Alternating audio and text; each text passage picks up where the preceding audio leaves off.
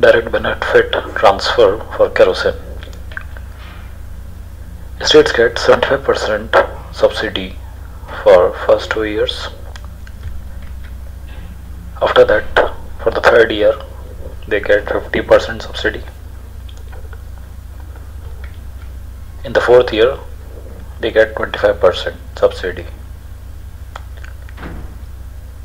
A person must pay the full price, then the subsidy is received in the bank like in LPG.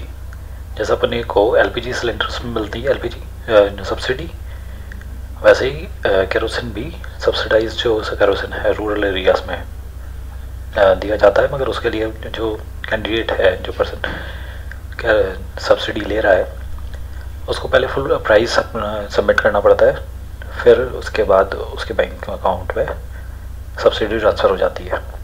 But there are lots of problems. One of the major issue is subsidy amount transferred is double of its actual usage. देखिए, जो subsidy transfer की जा रही है वो इन actual double है जितना उसका यूज़ है, और अगर इसका यूज़ नहीं होगा तो फिर वो मिसयूज़ इसका होना डेफिनेट है. तो one of the use of it is lighting in rural areas.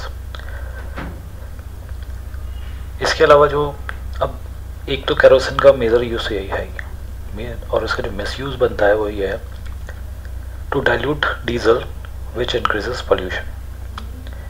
What they do, they take the kerosene on subsidized prices and mix in diesel, by which they run their engines or all these, which increases pollution because the quality of diesel is degraded, and by burning of this diesel the pollution occurs.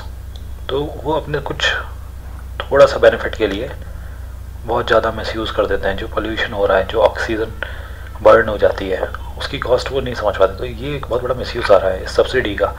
अगर subsidy की दी जा रही है तो उतनी नहीं दी जाए जितनी उनको एक्सेस में नहीं दी जाए. ठीक है, तो फिर ये एक बड़ा इशू है कि केरोसिन की सब्सिडी पे.